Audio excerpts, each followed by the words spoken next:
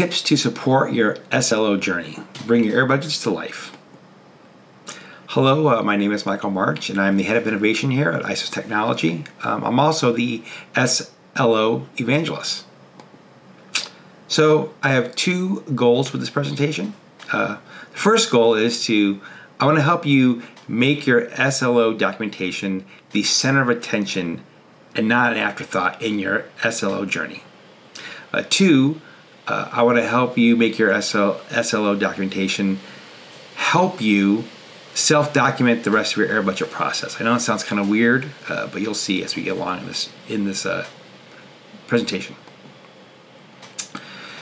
But before we go through all that, let's quickly reflect on implementing SLOs, and it's hard work.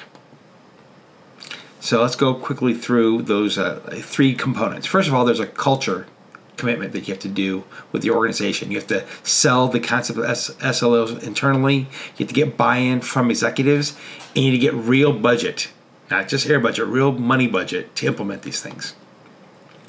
You have to beef up your tooling. You have to enhance or add to your current monitoring systems. You have to tune operational systems to be able to handle alerts from your SLO platforms to help you do that. And you have to beef up your dashboard systems also. And finally, there's the process component where you have to, identify teams who are going to pilot this with you. Help define SLIs for the impacted services, and most importantly, at least for the purposes of this conversation, you have to author air budget policies. Now, you've done it with your organization. You've started this SLO. You've launched internally, and at first, your organization is probably elated. Everything's bright. The air is fresh. But then 5 minutes later, that sinking feeling sets in. And in my experience, that sinking feeling is the fact that you have to enforce the air budget policy. First of all, it's hard to enforce a policy that's locked in a document. And these SLO documents, including your air budget policy, they're only revisited usually when there's an issue. And without automation and triggers backing those, enforcement of those policies can become arbitrary. People can choose not to enforce them, or they can forget to enforce them. And there's no reason to make being that person, the enforcer, harder than it already is. Like I said, these things are locked away in like a SharePoint or a wiki or a Git.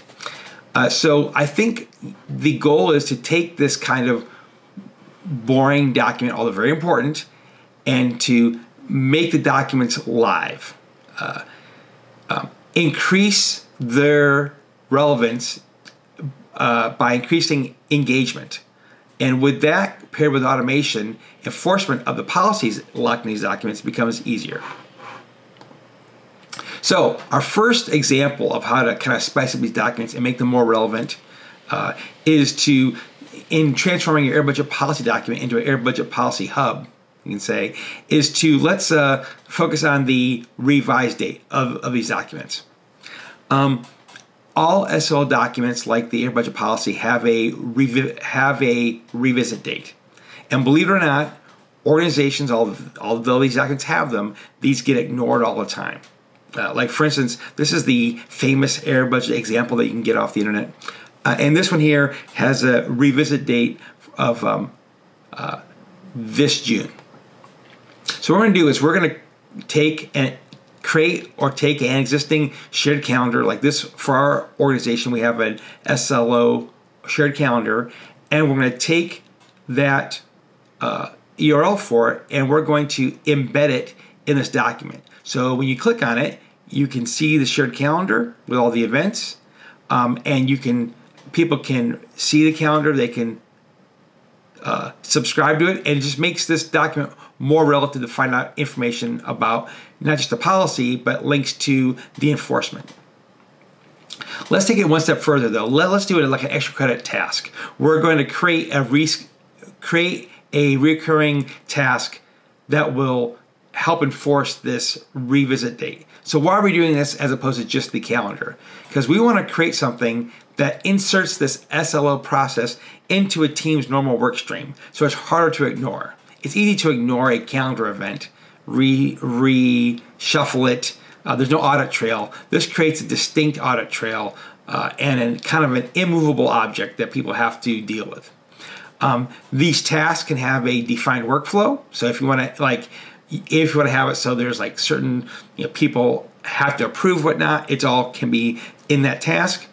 And also that task can have a service owner, due date, whatever else you want into it.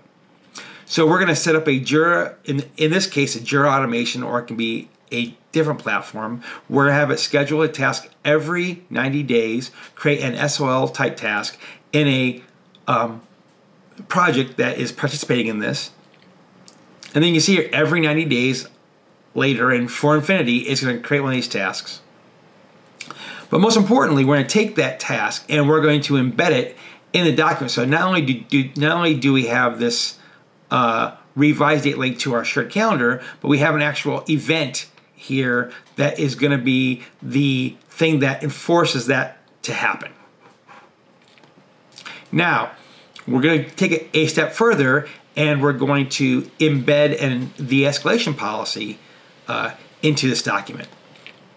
So every air budget policy document has a threshold section that for when certain thresholds are exceeded on a air budget, it tells you what's supposed to happen. So we're going to pick on air budget, or we're going to pick on threshold 3, which says when a 30-day air budget is exhausted and the root cause has not been found, the SRE blocks releases and asks for more support from the dev team. What we're going to do is we're going to use our SLO tool of choice to help enforce this policy using webhooks. And in Jira, we're going to define an incoming webhook. We're going to have it where when that SLO tool triggers that webhook, it's going to create an SLO task in our project of choice. And we're going to have it set the summary of that task to 30-day air budget depleted, and we're going to have it be set as a blocker. So that will give the SRE more ammunition to deal with this in the proper way. And right here, we've created that automation, and we're going to take that link and we're actually going to put it back into the air budget policy. So not only does air budget policy say what's supposed to happen, it has a link back to automation that enforces it. And now finally, we're going to trigger that webhook to simulate what that SLO platform would do.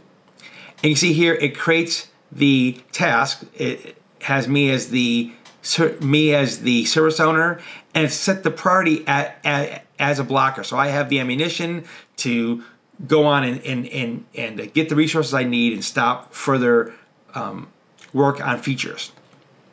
And then finally, that all gets plowed back into the air budget policy document. So that blocker now shows up as a live status of that threshold. So now is that threshold there, and it's defined. I see the current status of it in real time.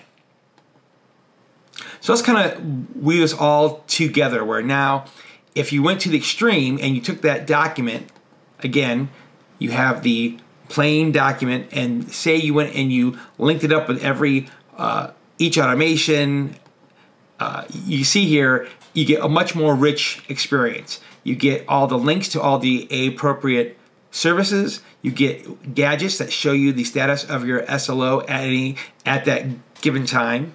And you also get all your other events. It's all in context. So you see your policy and you see the context of it live at the moment.